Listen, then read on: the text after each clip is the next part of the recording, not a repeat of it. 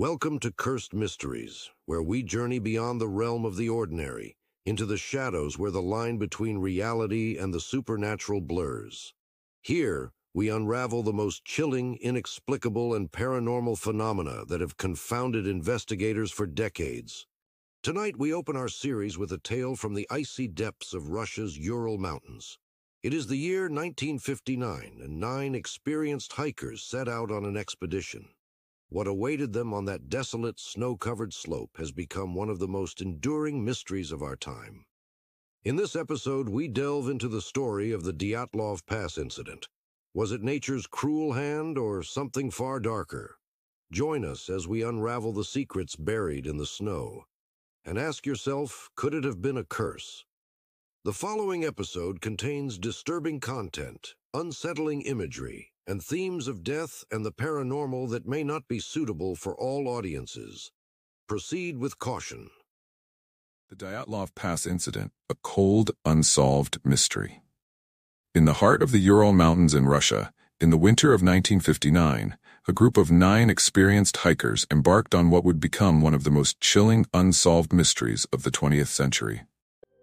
Led by Igor Dyatlov, a 23-year-old seasoned mountaineer, the team set out to conquer the treacherous slopes of Kholat Syakhl, a peak whose name translates to Mountain of the Dead, in the native Mansi language.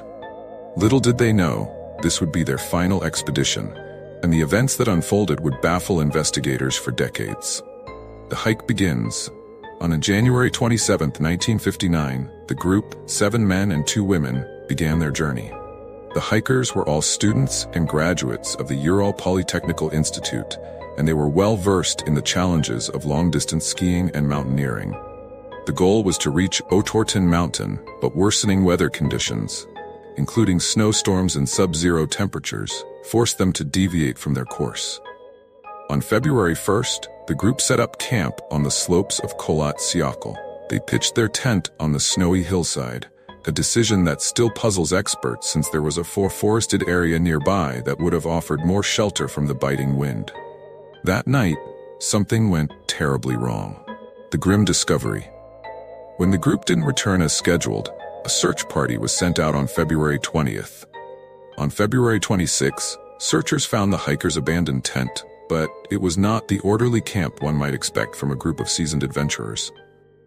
The tent had been slashed open from the inside, as if the hikers had frantically tried to escape. All their belongings, including warm clothing and shoes, were left behind. Following the trail of barefoot footprints leading into the deep snow, searchers soon discovered the first 2 bodies near the edge of the forest, almost a mile from the tent. Both were dressed only in their underwear, lying next to the remains of a small fire. The next 3 bodies, including that of Dyatlov, were found not far from the first 2, positioned as if they had been trying to return to the tent. Months later, after the snow thawed, the remaining 4 hikers were found in a ravine deeper in the woods. These bodies had suffered far more severe injuries. 1 had a fractured skull, and 2 had massive chest fractures. Investigators likened the force needed to inflict such damage to that of a car crash. Official findings. Well, we've determined it was most likely a bear attack. Yes, just a bear. Though between you and me, this bear must have been in some kind of circus act because the tracks lead absolutely nowhere. Tents are shredded like someone had a grudge. And those claw marks, well, let's just say if they belong to a bear, then I'm dating Lenin's ghost.